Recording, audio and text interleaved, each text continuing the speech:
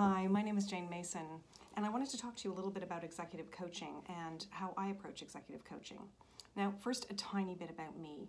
I did my MBA at London Business School a long time ago, and I had a career in financial services, and then I was a partner in a strategy consulting firm. Now, while I was a partner at the strategy consulting firm, I actually decided to do my executive coaching qualification, and that was back in 2005. Now, the reason I did it is because I needed a coach. I wanted to have more effective and more impactful conversations with my clients who were all senior executives. And there really wasn't anything at my firm to help me do that, to address my individual needs and my individual kind of development opportunities. So I actually did a coaching course in order to help me.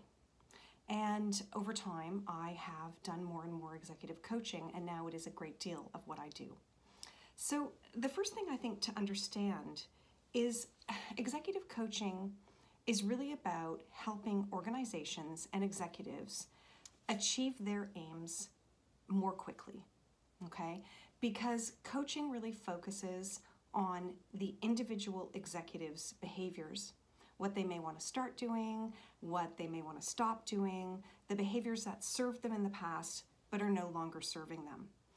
And in this way, it's super focused on the needs of the executive in a way that training programs may not be, right? An organization might have fantastic training programs, award-winning training programs, but they might not actually be what the individual executives need at that time.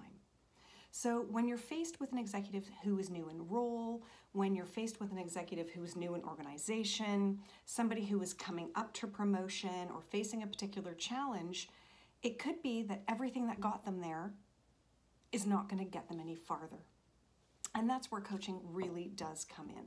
It's just an extraordinarily powerful tool to help executives and organizations get where they want to go faster. Now, I think the key to coaching is to really always bear in mind, and that's the coach as well as the organization, that the client is the organization. And the executive works within the context of the organization. So the extent to which the organization has job descriptions or sets performance targets or sales targets or requires behavioral change because of, for example, an extraneous shock like an acquisition, and therefore there's a new culture to be implemented, or a societal shift such as diversity and inclusion, which requires everybody to be more mindful of their behavior and adopt new behaviors. Coaching is incredibly powerful, okay? It's all good news. Coaching is not for the underperformers. Coaching is for your top performers. It's an investment in their future and in your future.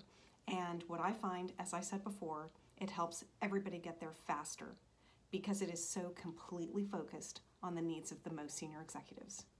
If you want to know more, please give me a call or send me an email, jane@virtuousbread.com, and I would love to hear from you, and I'd love to continue to discuss this with you.